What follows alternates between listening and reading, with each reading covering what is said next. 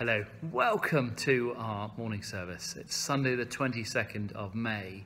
A joy to worship with you, to come together before our God and use the medium of technology to celebrate as one. A few notices as we begin our service today. This very afternoon, Loxford Nightfold Open Gardens are coming together to join the villages, the church, the community. Huge thanks to Rosemary and Ewan for pioneering and leading us through it. It should be an amazing afternoon. Please join us if you can at Northall, or indeed keep us in prayer. And then the week ahead of us, we are praying like almost never before. We have a week of 24/7 prayer starting in Loxford Church, and halfway through we're going to move to All Fold. So both churches will be open through the course of the week. Please sign up if you haven't yet. There is still time, but we want an unbroken chain of prayer, praying for our nation, our community, the world, whatever is on your heart. Just come, have time with the Lord, just to spend in his presence on there. And then 1 or 2 dates in June that I want to flag up for prayer and also for engagement too. Our Jubilee to celebrate the Queen, 3rd, 4th and 5th of June, both Loxford and Allfold. So many events going on. If you can be there, we'd love to join with you. But please, please hold them in your prayers. And then Canon J. John is doing a conference on evangelism on the 11th of June. Tickets available, £10. Come and hear, come and be inspired to go out and proclaim this amazing message with skills, tools, and encouragement and enthusiasm as well. And ladies, your turn for breakfast on the 18th of June. Lou Harrington, come and hear her share about her time and life in ministry. That's all I'm going to say, and notices-wise. We're going to turn our minds to prayer as we worship our Lord in heaven. The collect for today, the 6th Sunday of Easter. God, our Redeemer, you have delivered us from the power of darkness and brought us into the kingdom of your Son. Grant that as by his death he recalled us to life, so by his continual presence in us he may raise us to eternal joy. Through Jesus Christ, your Son, our Lord, who is alive and reigns with you in the unity of the Holy Spirit, one God, now and forever. Amen. Amen. Well, we're going to start our service in Song 2, so please join us as we sing, Open the Eyes of My Heart. Open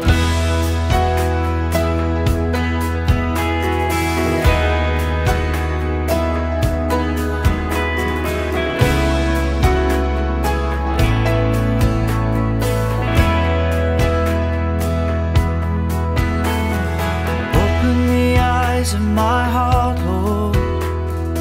Open the eyes of my heart. I want to see you. I want to see you. Open the eyes of my heart, Lord. Open the eyes of my heart. I want to see you. I want to see you. To see you high and lifted up, shining in the light of your glory.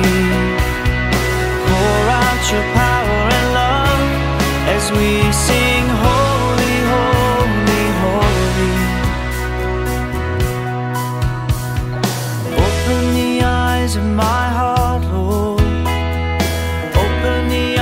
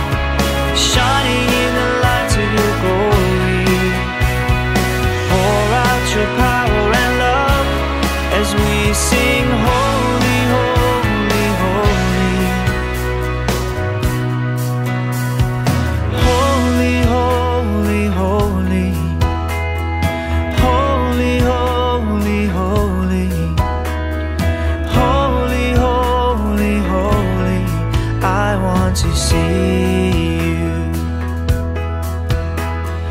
Holy, holy, holy, holy, holy, holy, holy, holy, holy, I want to see you.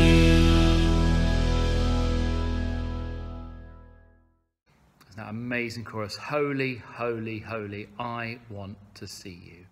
There itself is a glimpse of heaven, you know, where they, in Revelation, they fell down before the throne and sang, holy, holy, holy. We say it in our time of communion as well, but it is such an important response to all Jesus has done for us, to call him holy, and our joy, our gift to see him. Let's stay in that attitude of prayer. We're going to have our reading from Daniel 3 in just a moment, and then I'm going to share some thoughts from the word. The reading is taken from Daniel chapter 3, the image of gold in the blazing furnace. King Nebuchadnezzar made an image of gold, 90 feet high and 9 feet wide, and set it up on the plain of Dura in the province of Babylon. He then summoned the satraps, prefects, governors, advisors, treasurers, judges, magistrates, and all the other provincial officials to come to the dedication of the image he'd set up. So the satraps, prefects, governors, advisors, treasurers, judges, magistrates, and all the other provincial officials assembled for the dedication of the image that King Nebuchadnezzar had set up, and they stood before it. Then the herald loudly proclaimed, "This is what you're commanded to do, O peoples, nations and men of every language. As soon as you hear the sound of the horn, the flute, the zither, the lyre, the harp, the pipe, and all kinds of music, you must fall down and worship the image of gold that King Nebuchadnezzar had set up. Whoever does not fall down and worship will immediately be thrown into a blazing furnace." Therefore, as soon as they heard the sound of the horn, the flute, the zither, the lyre, the harp, and all kinds of music, all the peoples, nations, and men of every language fell down and worshipped the image of gold that King Nebuchadnezzar had set up. At this time, some astrologers came forward and denounced the Jews. They said to King Nebuchadnezzar, "O king, live forever. You have issued a decree, O king, that everyone who hears the sound of the horn, the flute, the zither, the lyre, the harp, the pipe, and all kinds of music, must fall down and worship the image of gold, and that whoever does not fall down and worship will be thrown into a blazing furnace. But there are some Jews whom you've set over the affairs of the province of Babylon, Shadrach, Meshach, and Abednego, who pay no attention to you, O king. They neither serve your gods nor worship the image of gold you have set up." Furious with rage, Nebuchadnezzar summoned Shadrach, Meshach, and Abednego.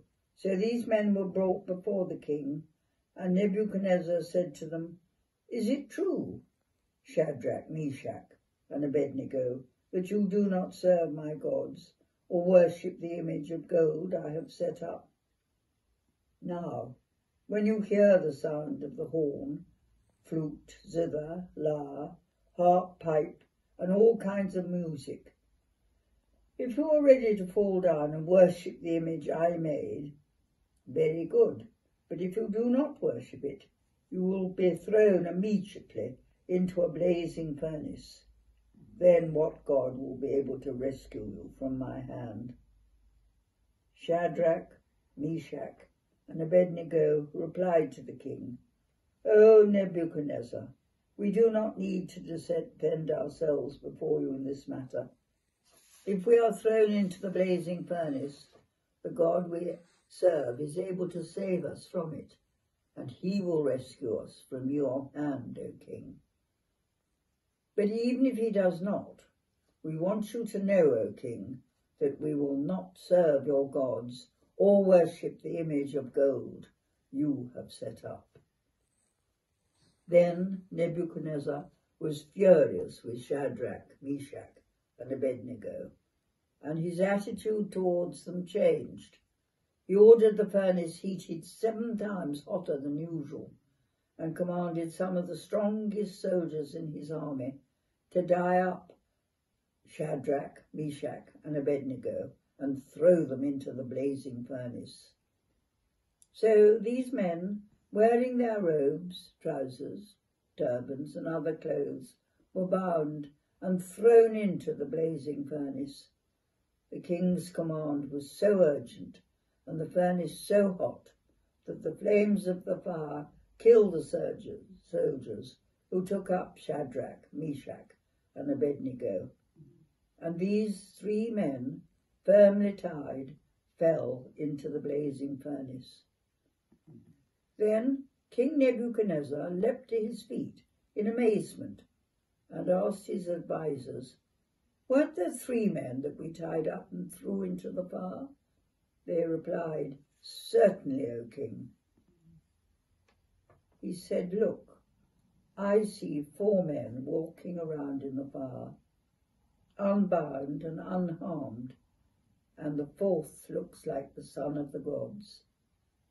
Nebuchadnezzar then approached the opening of the furnace and shouted, "Shadrach, Meshach, and Abednego, servants of the Most High God, come out, come here."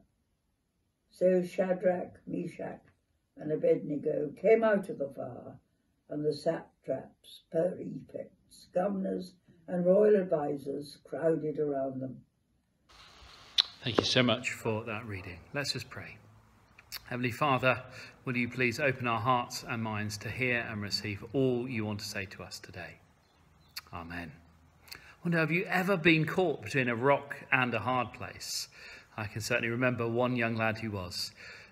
Many years ago, I was working in a boarding house in London, and Saturday night, my duty, and I just walked in there doing my rounds in terms of supervision and checking the boys in as they came back from various places they'd been on the Saturday night. And in walks a sixth form boy, let's call him Toby, and he walks straight past me, and then about 2 seconds later, this cloud of smoke wafts past me as well. I say, "Hang on a minute, Toby, come here, we need a chat." And long story short, I had obviously busted him, who'd been out for a smoke and came back in. And he then pours out this whole long sorry saga, knowing full well that he was under quite serious caution at this point, that his whole family smoked. When he was out with them in the table restaurants at home, he smoked with them. And they permitted it, they encouraged it, a 17-year-old lad. And this was his normal habit at home and whenever he saw his family. And you know what he said after that? He said, "Look, what chance did I have? What chance did I have?" Some habits are so ingrained, they're so part of the culture of the place you're in. He was willing to bear that cost and say, "It's me. I'm not going to change." So our reading today is one where I say many of us probably, if it's like me, go back to Sunday school, brought up with this really clear image. It's so clear in my mind, was a God who rescues us from the fire if we truly put our trust in him. Yet having delved deeper into it this season and in recent weeks, I know it's far from just a story of courage and integrity, but a story that draws us right into that exilic world and asks the same questions of us as it did to those 3 friends of Daniel. Verse 4, "This is what you're commanded to do. You must fall down and worship the image of gold that King Nebuchadnezzar has set up." We heard those words before. This is what you're commanded to do. That's right, it takes us right back into Exodus and Moses bringing down the 10 Commandments. A really powerful, tangible reminder of those commandments. But just go back and look at Mark 12, Jesus and his summary of the law. Just said, "You shall love the Lord your God with all your heart, your soul, your mind, and your strength. You shall love your neighbour as yourselves. There are no commandments greater than these. So when we look at that, in that lens of what we're commanded to do, we have got to diagnose the problem. I diagnosed the problem last week. I spotted a wasp nest in our shed. You know what? Diagnosis is easy. It's very clearly a wasp nest. But just in case I was unsure of what was hanging there, the wasp flew past my head into it just after then. I looked up and there it was. I knew there was a problem I wanted to throw into the fire, a King Nebuchadnezzar fire. Sometimes when we meet problems, they are easily pointed out. They scream at us loud and proud. Paul yells at the Galatians in chapter 3, verse 1. You foolish Galatians, who has bewitched you? Yeah, at other times, it might be a bit quieter. It might lie under the surface. I did some training recently on unconscious bias. Reminded me afresh that we don't know what we don't know. All the more reason why we need to ask for help, ask those nearest and dearest to us to point out problems to us. Sometimes we don't even realise what those problems are or the habits we've got that have become destructive. Maybe I could just look at that wasp nest up there and go, oh, they're probably just hoverflies. But I think what this passage is truly saying to me, to us, saying what destructive habits do we need to leave in that refiner's fire? From the 1990s to the 2010s, hospital cases caused by socks and tights injuries rose almost 11 times, from 1,000 to 11,000 a year. Almost 150 people per year get injured using bread bins. Another 320 get injured in toilet roll holder related ways. And would you believe it, even injuries from beanbags rose over a period of a few years from 950 a year to 1,300. You know what? That made them 4 times as dangerous to people as meat cleavers. Fortunately, armchair injuries fell in that time from 19,000 a year to 17,000. Phew, it isn't all bad news. Just for reference, over 20,000 were admitted in 1 year alone for wasp sting related injuries. So why do I share hospital statistics like that? It's not about the risk to our physical bodies. God isn't calling us just to let go of worldly dangers either. We're being called to properly let go of destructive habits, ones that have eternal consequences, not, albeit rare, risk of physical injury. Going back 20 odd years when I was a young student in my very early 20s, I loved a beer. In fact, I loved several beers. I used to find at times I'd start drinking at 11 in the morning and carry right on through. I was with a group of people for whom the culture, the lifestyle we lived, that was the norm. We would just spend our time in the student common room, the bars, drinking. It impacted so much. My study went out the window. Friendships suffered. New friendships might have come along, but they were never stable. My embryonic faith at that time cast aside. My witness, clearly rubbish. My life was a situational alcoholic. I can look at that, I can look back.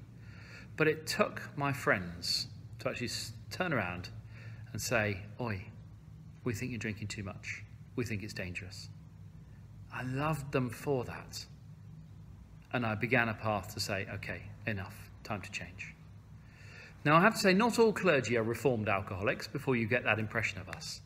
But we are all hopefully being reformed from our destructive habits.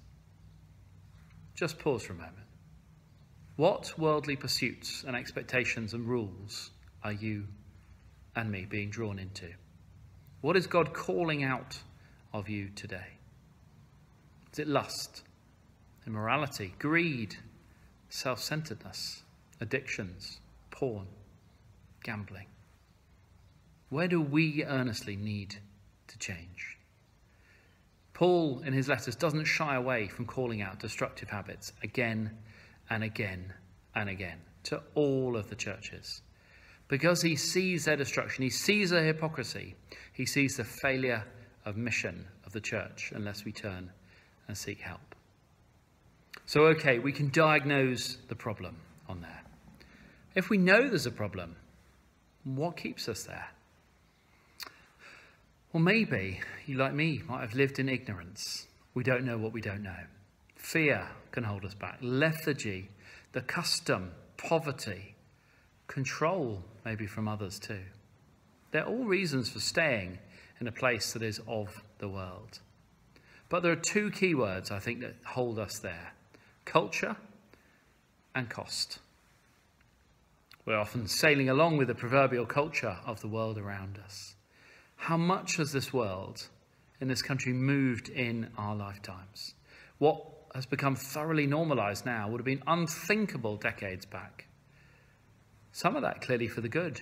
Behaviours and practices, inequality, diversity have brought so much more in fairness and opportunity. Institutional racism, sexism, being called out, recognised, lamented, and albeit slowly, beginning to be addressed. Yet we're governed by a culture that wants to erect borders between our nation and our neighbours, wants to selectively support the migratory arrivals of refugees from some war-torn nations, but not all. And a culture that pays lip service to levelling up. Whatever the reality is, social divide just gets wider. Where are we with that prevailing culture? Are we sailing with it? Do we get caught up? Do we have a passive acceptance of rules? Do we know what we're doing is living of the world? Sometimes in groups and in meetings, you can have a decision-making scale rather than just yes or no to a big decision there. You can have a 5-point scale. It might be, yes, I'm 100% behind this. Yeah, I'm fairly well there, but I've got 1 or 2 questions, reservations. Third one, I'm kind of not really there yet, but I don't want to stand in the way.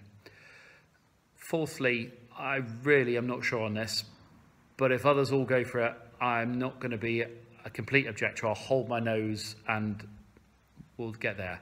Or maybe 5, no way. Absolute blanket categoric no. And sometimes it helps us to think through where rules, where culture is. And rather than just being a yes or a no and being swept into that, actually sometimes we need to look at it afresh and say, maybe there's a more nuanced answer there. Culture doesn't always come easily. And then secondly, cost on there. Maybe we only get gentle warnings about the cost, not strong enough to cause us to need to act. It's also perhaps the same as not knowing what would happen if we didn't act. But I think much more we live in that world that Shadrach, Meshach and Abednego lived in. And they saw the cost firsthand. In verse 8, they were isolated. They'd been denounced by those around them. In verse 13, they were anxious. They'd been summoned to a furious king. Verse 14, they were demoralized. They'd been grilled by the king. In verse 15, they were resigned to their fates. They'd been threatened and sent to death. And verse 19, they were hopeless for rescue because the fire had been heated 7 times hotter. It seemed there's nothing they could do. So the key question, what will be the end result if we are to stay in that place of habit? Back to the example of the boiled frog. A very cruel experiment many decades ago showed that if you put a frog in boiling water, it will leap out. But if you put it in warm water and gradually increase the temperature to boiling point, it would stay in and die. Stark, horrible, chilling. But it takes us to a place where ultimately we see where habit will lead. I don't have a culture of removal of wasps' nests, nor expertise of how to protect myself other than avoid them. But when I saw that nest, I did some research, and I quickly learned how nests get built, how big they become, and how many wasps might call it home eventually. Some wise heads even proffered solutions on how to remove it safely, and the risks if I left it too mature. Sin when it's allowed to mature, gives rise to death. A fully grown nest of wasps by the garden in late summer will be asking for serious trouble. If we can identify our destructive habits, if we can see where they might lead them, we should be saying we need to chop them off. They need to be chopped off from taking root. Sin, living through these habits, cannot have a home in us. Sometimes that problem needs to be tackled more than once, help from others, and clinically, decisively, to make sure it's been destroyed. But we can't do this successfully unless we have that sure hope that God is with us. So I wonder, and I bet you're wondering, what happened to my wasp nest? Well, I considered the costs and the risks and eventually decided it was better to remove than leave. I went through my 5-point scale of my questions. Shall we let it stay? I decided I couldn't hold my nose and vote for it, nor could I sit passively pretending it wasn't so much of a problem. I voted unequivocally no to it staying. Did I have a hope of success? Maybe. Was I anxious? Yes. Did I feel alone? Totally. So I poked it with a sharp stick. Guess what? Wasps flew out of it. I retreated and researched some more. Then I left the door open for a couple more days before returning. I poked it again, armed with serious fly spray and a hat. Nothing happened. They were out. So I chopped it from the ceiling onto the floor. What had started with just perhaps an orange-sized nest with a few wasps in there could well have become the size of a tree with hundreds and hundreds of wasps in there. But this was now gone, chopped away. So an application of this call, how do we have that sure hope of rescue? And how do we cut out the destructive habits? Well, rescue. Firstly, we need to ask who or what can help us, how we can avoid getting shipwrecked. Love that verse 9, the irony of it, where the satraps, the astrologers all come together, say, "O king, live forever." But the previous chapter has told us the path that will be followed in Nebuchadnezzar's dream, that of ultimate destruction. What this does, it points to a king there on earth who will be destroyed, but it reminds us of a king who really does live forever and through grace will be rescued. In verse 15, the question is asked, who can rescue? We have a worship song that we sing quite often. It just has that line, who alone can rescue? Who alone can save? Jesus. And in verse 29, even King Nebuchadnezzar recounts, no other God can save in this way. So these three men, they stood up to King Nebuchadnezzar and they said, we will not go your way. We are in the world, but not of the world. They were shielded, said in verse 16. They were hopeful and confident in God, verse 17. They were obedient to not worship false gods, in verse 18. They saw changed hearts, in verse 24. They were men of true integrity because they were known as servants of the Most High God. And they trusted in God. They were willing to die. They believed in him. So much so at the moment we see of persecution of Christians around the world. Just as in Acts 8 we hear post Stephen's murder, the church which could have just shrunk and hidden away actually then spread around the world. So persecution is often happening in places like Nigeria and Iran and China, where the number of Christians just keeps on growing, that God's word cannot be stopped. But the act of people there who are faced daily with that choice, can I be in the world but not of the world? So they are making that choice to say, no, I'm not going to follow these national rules. I'm going to stay for my God. If that means I'm persecuted, then I'm persecuted. So let's look at what those three amigos did and what we can learn. In verse 12, it said, they paid no attention to the king. They didn't serve his gods, and they didn't worship the image of gold. This is a threefold recipe we have for protection. So we've got to turn away from destructive habits. And the way we do that, the way we don't go the way that others might, is make sure we're listening not to the king, but to the Holy Spirit, the voice of our good shepherd. We need to serve the one true God so that we know we're serving him. If we serve no one else, we risk being drawn in to serve those destructive pathways.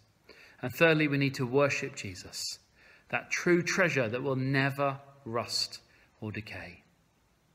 It comes down to this call to build up constructive habits so that we can destroy destructive ones. Listen to the Holy Spirit, serve God, and worship Jesus. Amen. Let's stay in that attitude of prayer. Margaret's going to come and lead us in our intercessions now. But just take a moment to ask afresh, how can I listen to you, God? How can I serve you? How can I worship you? How can I lay down those destructive habits and say, send them to that refiner's fire? Just take a moment now.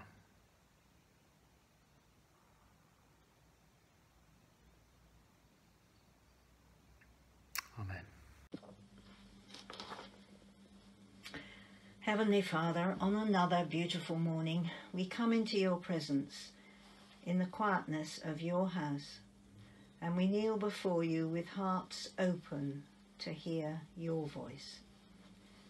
We pray that you will still our souls. Many of us may be stressed for many different reasons. Some of us may be trying to cope with the raw pain of having lost a loved one, of trying to cope with ill health in our family or ourselves.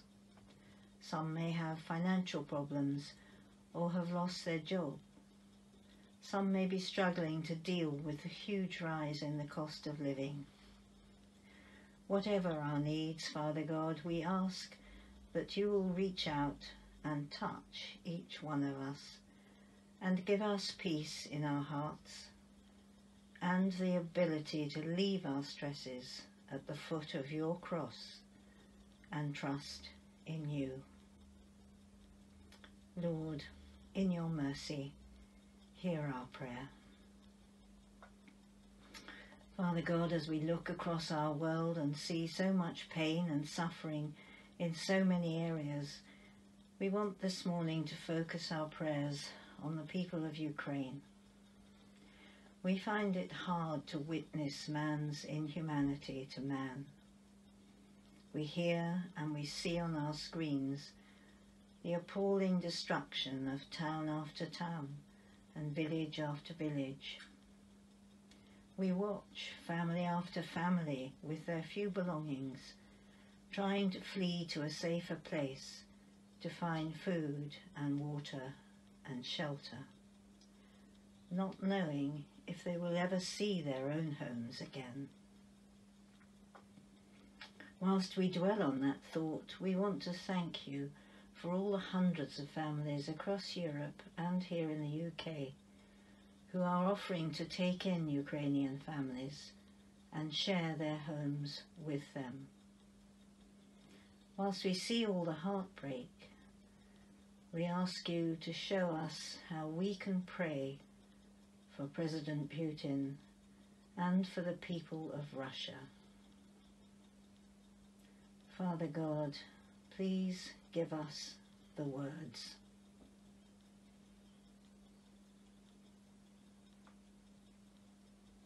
Lord, in your mercy, hear our prayer. Heavenly Father, as the days draw near to the Jubilee celebrations for our beloved Queen, we pray for her protection, her health, and especially her mobility. We pray for all the events which have been planned up and down the land and particularly for those in our own and surrounding villages. We thank you for the events which she has been able to enjoy this week, and especially for the pictures showing her real joy as she watched the equine and military tributes to her 70-year reign at the Royal Windsor Show. Father God, we ask you to continue to pour your blessings upon her and all the royal family. Lord, in your mercy, hear our prayer. Father God, we bring our prayers to a close by once again thanking you for the safe arrival of baby Jessie Cushing. We thank you for the joy this has been to Greg, Ellie and Josh, and also to grandparents, siblings and cousins. We thank you too for the joy it has brought to all of the church family, and we ask you to keep Ellie safe and well through the weeks ahead.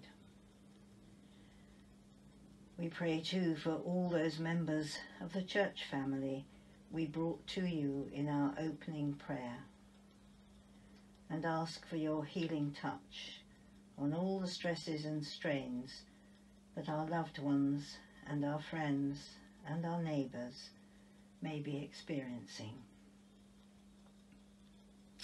Amen, amen, and amen.